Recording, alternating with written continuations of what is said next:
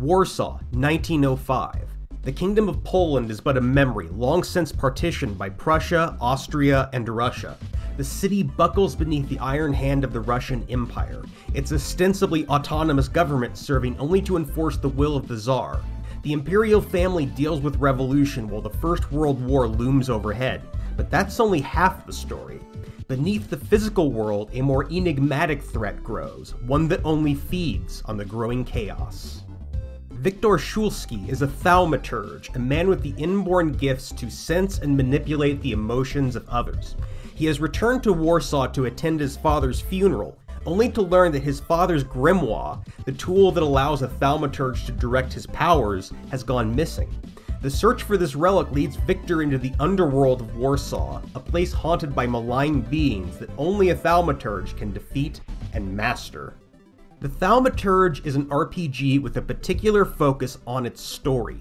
Viktor is a bit of a mystical detective with many tools at his disposal to handle problems. His supernatural perception allows him to find and analyze objects for traces of the owner's emotions.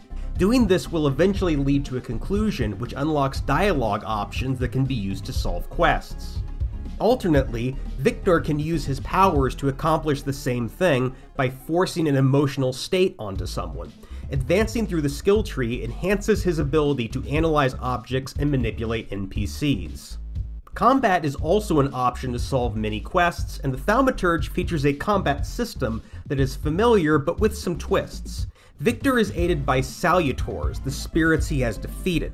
He gets two actions, one for himself and one for the Salutor, each of which takes a specific amount of time to execute. Viktor can also foresee all of his opponent's actions, allowing the player to coordinate attacks and reactions. Viktor's attacks can be further customized with added effects, all of which allows for different approaches to fights.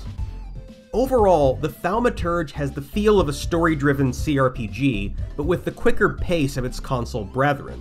It offers an intriguing story in a novel, well-detailed setting, and lots of ways to approach the game. As such, it is highly recommended for RPG fans regardless of what type of RPG you favor.